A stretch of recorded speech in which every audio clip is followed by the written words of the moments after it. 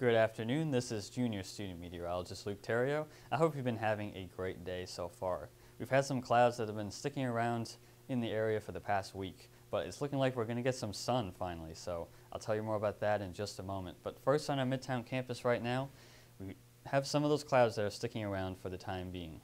And the temperature right now is 41 degrees, slightly above average for this time of the year, and wind is north at 8 miles an hour, so it's not too breezy outside right now.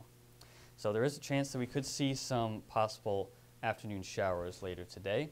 And after that, we're going to get a long stretch of sun on the weekend and next week. And with that sun, we're going to also have some seasonable temperatures.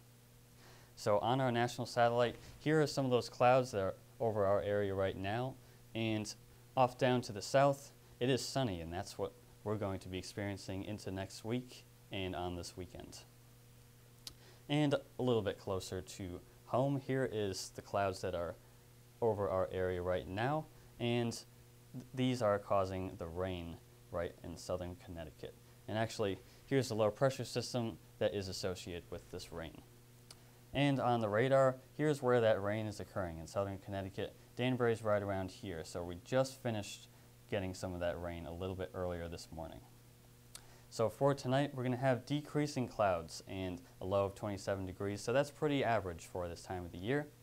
And Saturday, it's going to be a high of 36 degrees, so seasonable again and mostly sunny. And it could gust up to 20 miles an hour, so that is a little bit breezy. And after that, we're going to have some more sun on Sunday and Monday, seasonable temperatures as well in the upper 30s. And after that, Tuesday, Wednesday, going to get some more sun with seasonable temperatures as well. There will be some clouds that are rolling into Wednesday night. So be sure to follow us on our various social media platforms. I'm student meteorologist Luke Theriault. Have a great rest of your day.